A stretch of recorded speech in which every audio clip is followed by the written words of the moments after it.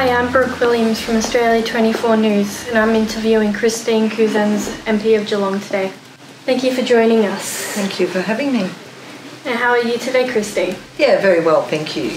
I just have a few questions to ask. Sure.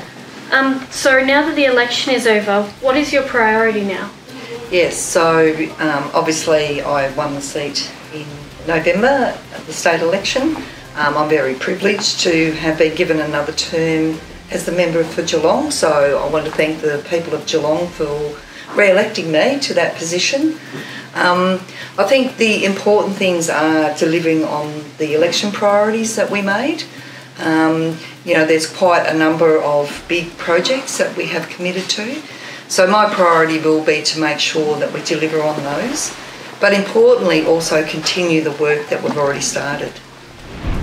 And what legislations will come up in the Parliament in the upcoming months? Yeah, so there's a number of pieces of legislation that we're looking at.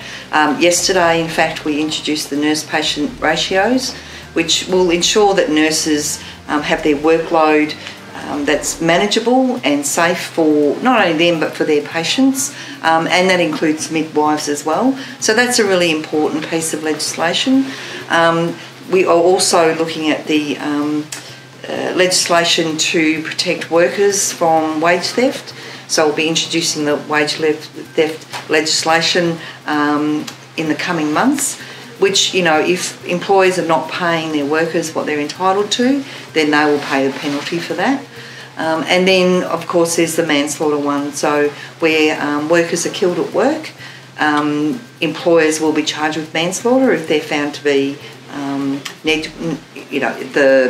have caused the issue for that person. And what's happening with the education in Geelong, as it's important to the families? Yeah, so education is a huge issue for many people. We, in the last term of government, ensured that Victoria became the education state. So it's important to us that every child has access to a decent and the best possible education that they can get. So we set about ensuring that our schools are brought up to a proper standard. A lot of our schools were in poor condition. So in Geelong, for example, we spent almost $100 million in just upgrading our schools to make sure that they are in good condition for students to go to.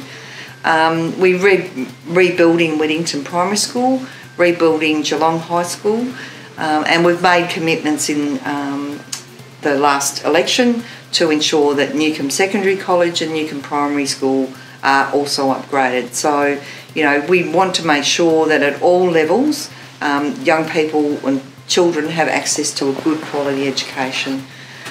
We've put a lot of money into the Gordon TAFE. We introduced 30 free TAFE courses, so young people who can't afford to continue with their education can now do that free of charge by going to the TAFE. Now, are there any specific projects you're working on? Yeah, so there's a number of projects that I started in the last term of government that will continue on into this term. One of those is the Accessible Cities project, which is a project that we have Deakin University doing the research, and that's about making the city of Geelong a world-class accessible city for everyone. So not just people in wheelchairs or who have sight impairment or hearing impairment, but for everyone. So a lot of work is going into that. There is no other place really where we have, world's best practice accessible city. So this is a bit of a first for Geelong, and we want to make sure that the research is right, that we get the information, and that we can roll out the improvements that we need to make to our city. There's also another disability project which is about matching up people with disabilities and employers, so getting people into jobs, but also looking at the tourism side of that as well. So ensuring that if people want to visit our city, they can. If they're in a wheelchair or have another form of disability, that they're fully equipped to be able to move around our city just like any other tourist does. So they're two big projects that we're working on. The other one is the gender equity legislation or strategy that the government developed last year.